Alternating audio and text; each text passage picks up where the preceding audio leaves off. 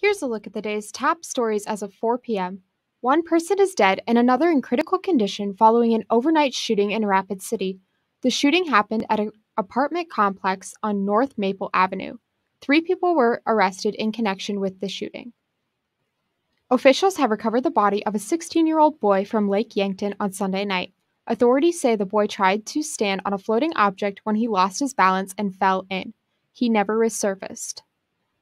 Four people are facing trespassing charges following a planned protest Sunday night in Rapid City. Police received a report of four people climbing on the Grand Tower near 5th and Omaha.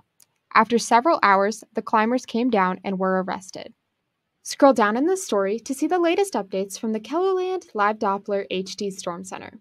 That's First at 4 on this Monday afternoon. I'm Ariana Schumacher. For the latest updates, download the KELOLAND News app.